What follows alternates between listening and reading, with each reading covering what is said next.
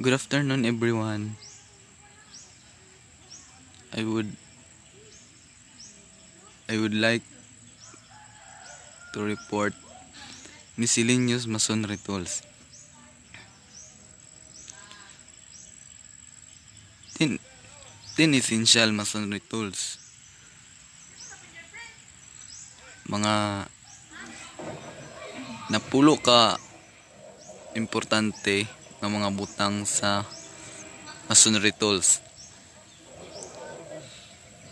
Number 1, claw hammer, trowel, masonry tools, hand saw, power saw, mason level, a plumb line, a level line, jointers, mixing tools, machine hammer, blocking chaser, mason lines, brushes.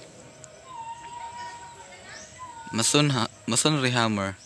A masonry hammer is shaped like a claw hammer, a longer handle and a head, but that is where the similarity stops. The masonry hammer head is also two-sided like claw hammer, but one side has square face on it for pounding in nails.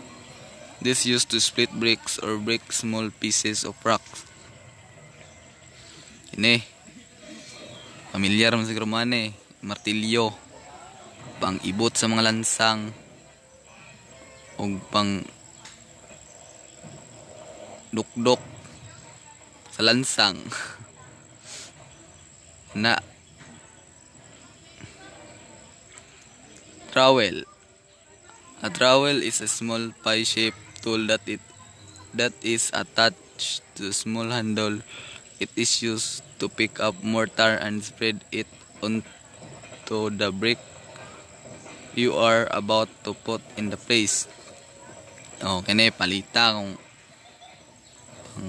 pamilyar mo ginawa palita man pang pwede po pang masa-masa sa simento. Kana palita.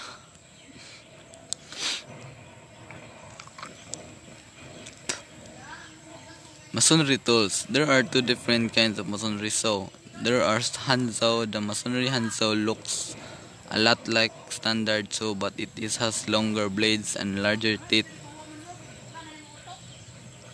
Power saw. Mason use a circular saw with a diamond blade to cut brick because it is the hardest.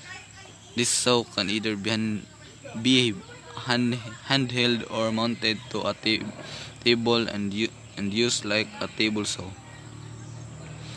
Ni hand saw kamot, gabas, numano nga gabas. Pamilyar magid mana, gamit magid siguro mana nga gabas.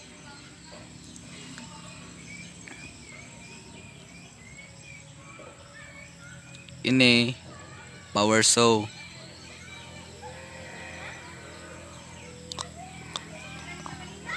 Power saw ni siya kanang di kurente nga gabas. Katong isa man to, kamot man to, manumano man to. Kana. Mason levels. The mason levels look like a standard level, but it's usually made out of wood or plastic and is very lightweight. Kini bar label pang balance sa imong kuan para straight kay ba. Pamilyar magid siguro man bar label pang balance sa imong trabaho para dili maghiwi-hiwi.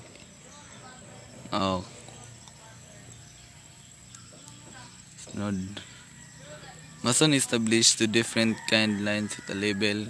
Plumb line, a line that it is perfect vertical. A level line, a line that is perfect horizontal. Jointers are made to make mortar joints. The space between bricks where the mortar is seen. Many joints look like a long flat metal bar and has been bent in the middle. Kini siya kanang pamilyar mo siguro man panglugit man siguro siya, panglugit sa wala.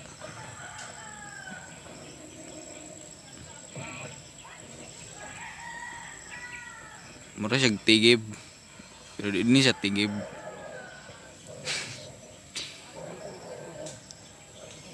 Mixing tools. Mixing tools. There are several different tools that can be used to mix mortar. You can get electric mix or you can use standard shovel and or hoe. Mixing kini siya guys, kani siya kanang pang mix mixer.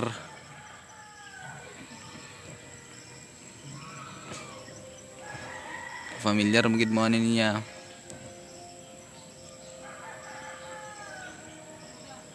Pang mix sa simento.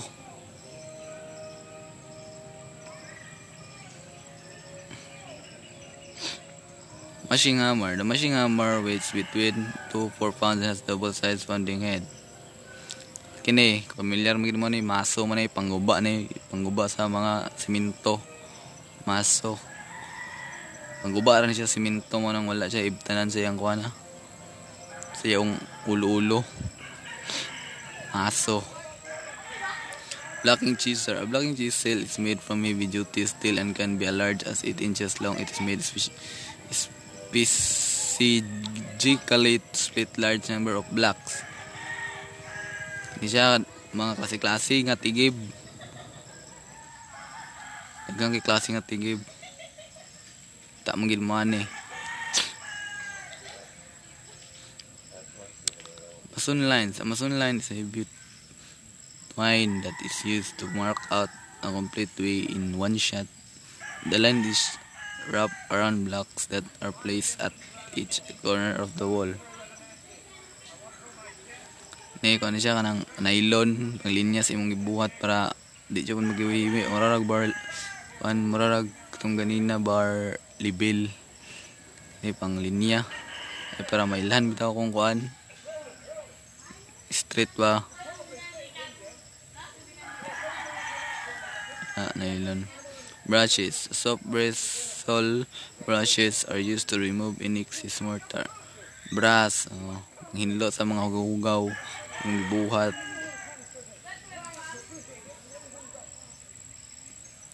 Kita magin mo kabalo magin barasan yung brass pang hinlo magin siya.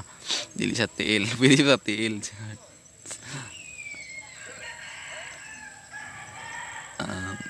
Thank you so much and God bless. Keep safe everyone. It's